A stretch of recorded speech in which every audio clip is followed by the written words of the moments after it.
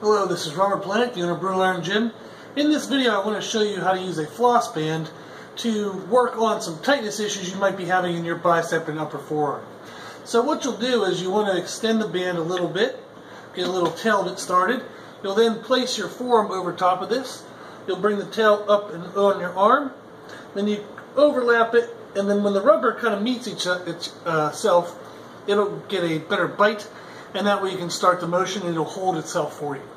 So I go ahead and start pulling on it, and you want to wrap it about what would be considered about 50% of the tension, which means if I can actually stretch this band 4 inches, I'm only going to stretch it about 2 inches.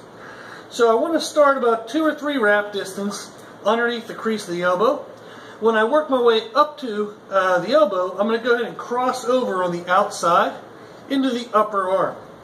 So you'll see I have a little bit of a gap there.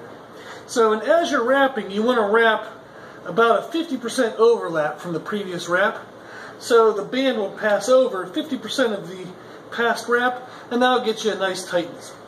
So once I have 2 to 3 wraps underneath the elbow, then I have 2 to 3 wraps above the elbow, I'll go ahead and kind of just push the remaining part of the band underneath the previous wrap. And what that'll do for me is it secures the band in place, and that way it won't unravel.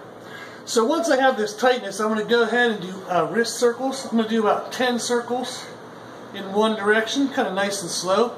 And you'll feel some stuff kind of clicking and moving around in there. We want to do 10 circles in the other direction as well. So once I've done that, I want to do some bicep flexions. So I'm just going to squeeze my bicep. I'll do about 10 of those curls. Then I want to go ahead and do tricep extensions. So I'm going to press down and kind of flex the tricep. And again, do that for about 10 times. And then from there, I'll go ahead and do arm circles.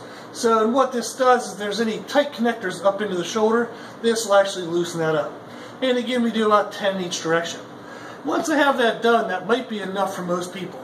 However, if you feel like after you unwrap that there's still some tight spots, we can use some compression therapy to alleviate those spots. So I have here is a plate loadable kind of a compression device. However, you can use the end of a barbell if you don't have one of these. So what this allows me is if it's, I can adjust the weight basically. I can make it heavier or lighter depending on what I need or who I'm working with. So what I would do is I would go ahead and kind of put the arm down on a hard surface. I'll then pick up the device. I want to go ahead and apply some weight onto my forearm.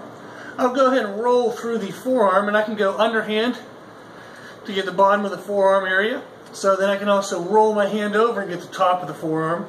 And again, if you feel any tight spots, you just kind of go back and forth over that area just to kind of work those loose. You can also add in movement, so when you're in a tight spot. So if you find a spot that kind of is a little sensitive and sore, just add some movements and that'll help work it loose. So once you're in the forearm, you can roll up into the bicep and do the same thing. I can do some bicep curls to help alleviate some pain. I can catch the outside of my bicep, the forearm overlap, and that'll actually be a pretty sensitive area for most people. And again, you would do some extensions, just kind of create some movement there. So that's how we can use floss bands, plus some compression therapy to alleviate any pressure or pain in the elbow or upper forearm. Okay, thank you.